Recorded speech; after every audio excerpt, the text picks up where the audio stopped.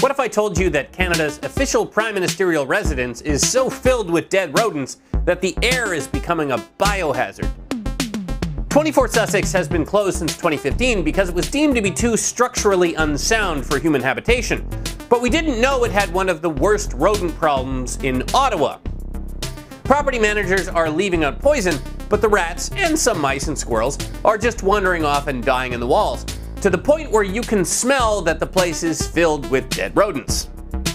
An internal note obtained by the National Post showed that there was a garden party being staged on the grounds when a tornado warning suddenly came through. This caused managers to panic, not because of the tornado, but because guests might take shelter in the home, which was arguably more dangerous.